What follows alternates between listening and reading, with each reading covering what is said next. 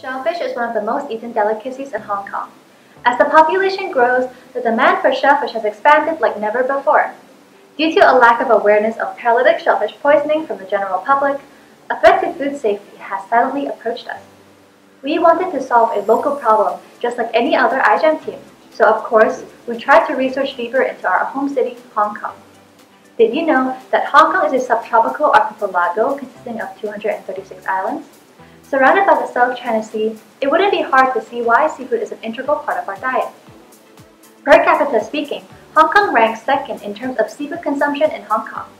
Each of us consumes 66.5 kg of seafood on average every year, which is more than 3 times the global average. And in 2019 alone, the estimated production was about 123,000 tons valued at $2.8 billion. As you can see, Hong Kong people love to eat seafood. Focusing on only one of these seafoods, shellfish is not only eaten in Hong Kong, but harvested as well. It is seen as gold here. However, not all that glitters is gold. Shellfish in particular can often hold an unpleasant visitor behind their sweet taste. As shellfish is a colloquial term for many types of marine animals, here we define shellfish as bivalve mollusks, most of which are filter feeders. As they consume little planktons, they also take up organisms that can produce life-threatening toxins, not for the shellfish itself, but for the animals that consume it. Many shellfish can accumulate toxins as waste or even as a defense mechanism for up to 2 years. There are different types of shellfish toxins, as paralytic shellfish toxins, or PST for short, are the most common yet the most deadly. We decided that we would focus on this specific toxin for our project. Paralytic shellfish toxins, such as saxitoxin and tetrodotoxin, are neurotoxins that cause paralytic shellfish poisoning by blocking the sodium channels in nerve cell membranes. Symptoms of PSP range from diarrhea all the way to flaccid paralysis, respiratory failure, and even death. They are also heat stable, meaning that they will still be in the shellfish even after cooking. These toxins can be found in both marine and freshwater environments as they are naturally produced by certain species of marine dinoflagellates and freshwater cyanobacteria. Wild shellfish that grow during harmful algae blooms accumulate these toxins. With increasing seafood demand, there is an increased risk of paralytic shellfish poisoning after consuming contaminated bivalves. Due to climate change and the warming of freshwater and saltwater environments, the frequency of harmful algae blooms is increasing, and worryingly also in regions where there were no algal blooms before. HABs are also increasing from pollution. As you can see on the map, PSP is focused around the Pacific Ocean and is very prevalent around Asia. This reinforced our resolve to focus on PSP as it is truly a local problem. Here you can see that the global distribution of PSP toxins significantly increased in the past 50 years. The fatality rate of PSP is very high, usually ranging from 15 to 50%, and affects young children and people in places with poor access to healthcare the most. The Center for Health Protection recorded 68 suspected shellfish toxin-related food poisoning by 2011, and is despite regular testing of shellfish that is consumed by humans.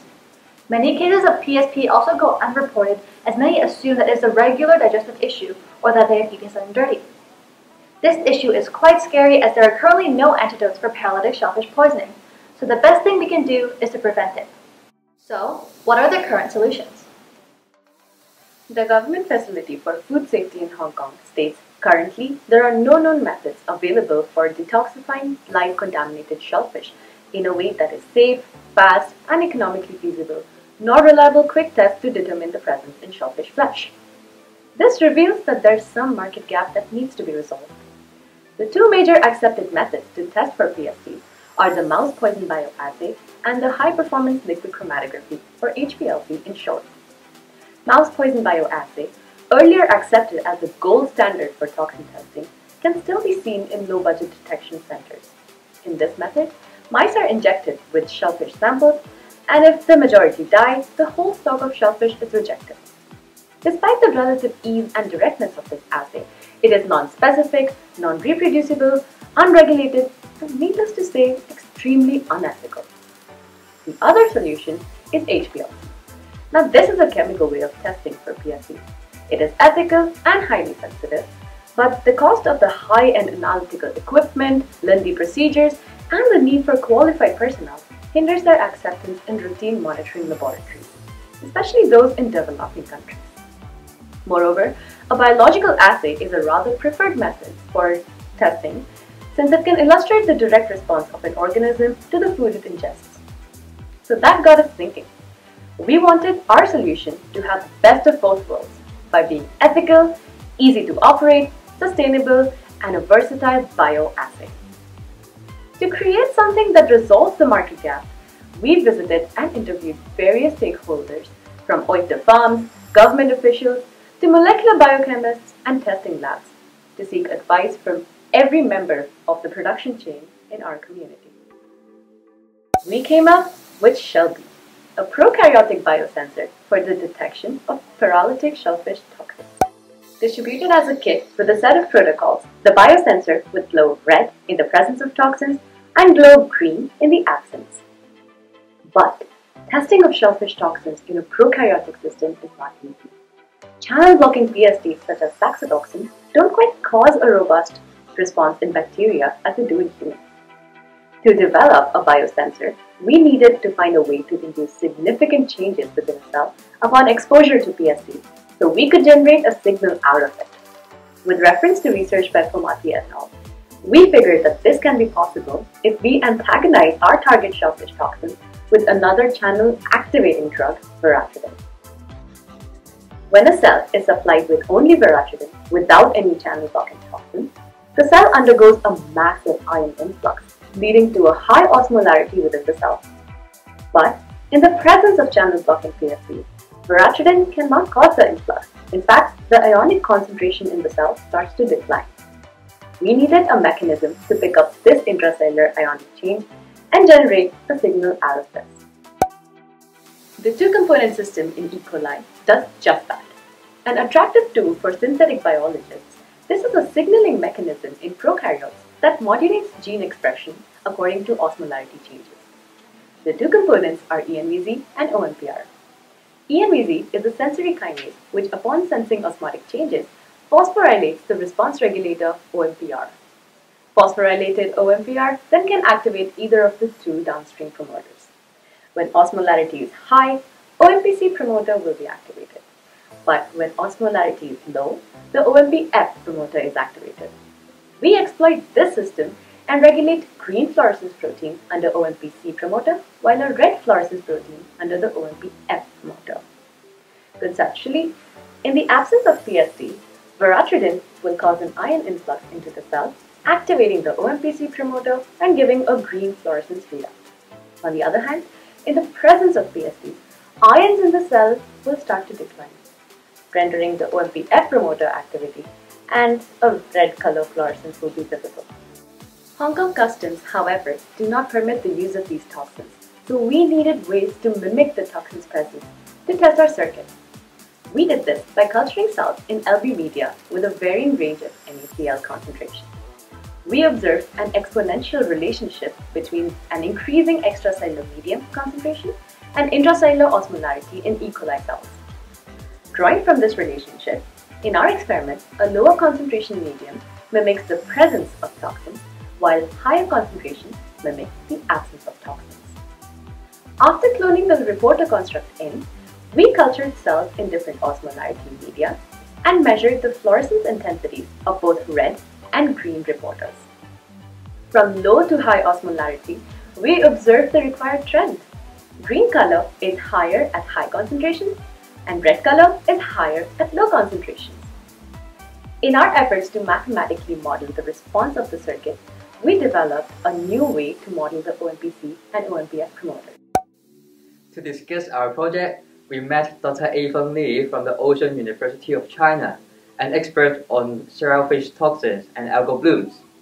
Although impressed with the idea, he seemed skeptical about the robustness of this biosensor. He raised concern over the false positive and false negative from a biosensor based on dual promoter systems. As characterized by previous teams, we are also aware of leaky expression of the promoters that we are using. This, along with our own experiment results, convinced us to modify our circuit a little. We added an antisense RNA to suppress background noise from the circuit. When red color is to be seen, the antisense RNA to green fluorophore will be expressed, suppressing any green color, and vice versa.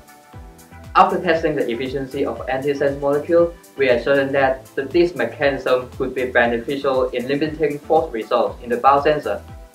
We can see a simulation via dry lab modeling of how antisense RNA could help minimize the overlapping of the two colors, reducing mixed expression of the two fluorophores.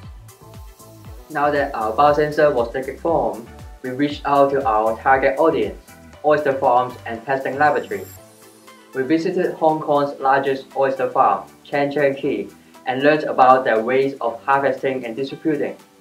Surprisingly, neither were they aware of such toxin, nor are there any regulations in place regarding its monitoring. So we saw this as an opportunity to educate them about PSTs and conventional way to deal with it.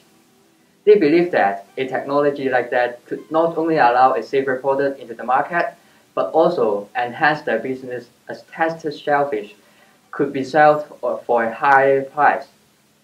But the biggest concern was the cost and the speed of the biosensor. To meet this requirement, we decided to incorporate a scaffold mechanism. Inspired from Whitaker et al. 2012, the scaffold is a chimera protein containing SH3 and leucine superpeptide, while the two components of the two-component system have the relevant adapters. This could not only speed up but also amplify the signal from the biosensor.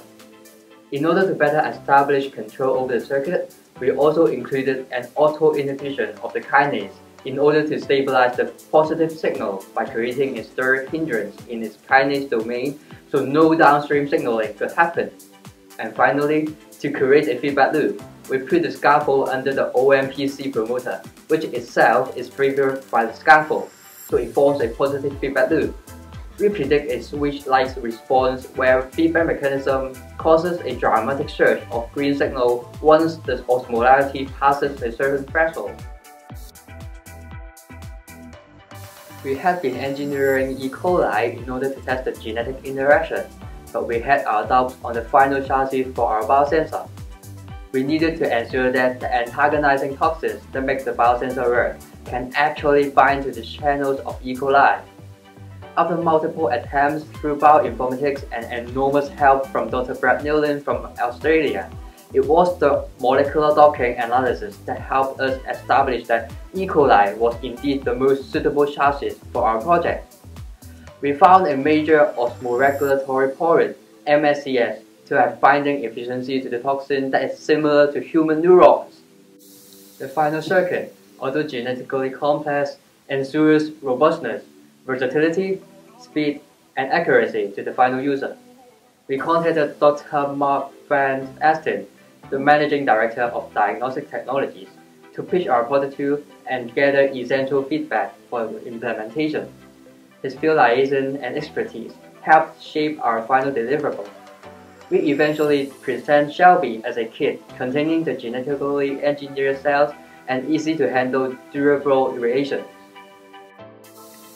In order to make the product safer to use, we could replace the antagonist drug, berbershadin, with a simple osmolyte like glycine. However, we would need to test if this would impact the sensitivity of the biosensor towards the shellfish toxin. As we sought out to resolve the market need for a feasible shellfish testing device, we took a survey aimed towards Hong Kong locals on shellfish consumption and their awareness towards shellfish toxin. We received over 150 responses and were shocked to learn that despite the high demand of shellfish, most people were not aware of shellfish toxin, poisoning, and even harmful algal blooms.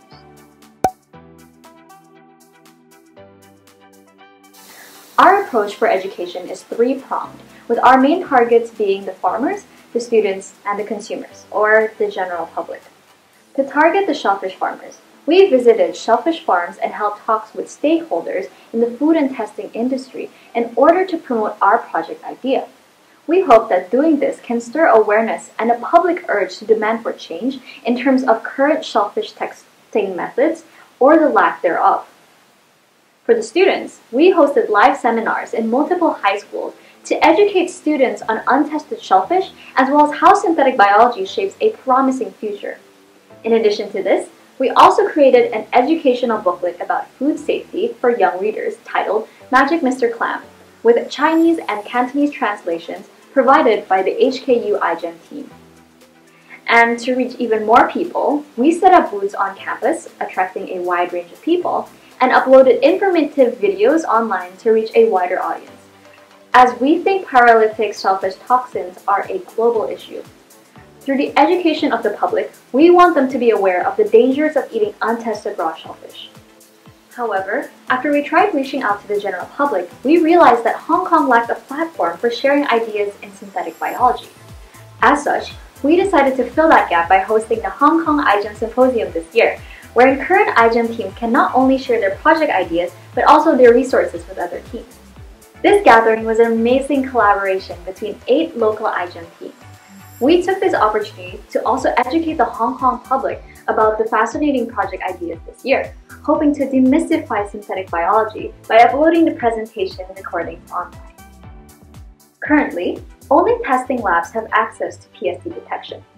Through collaborations and interviews, we got to talk to people in different parts of the shellfish industry in Hong Kong and aim to make our detection kit available to them all.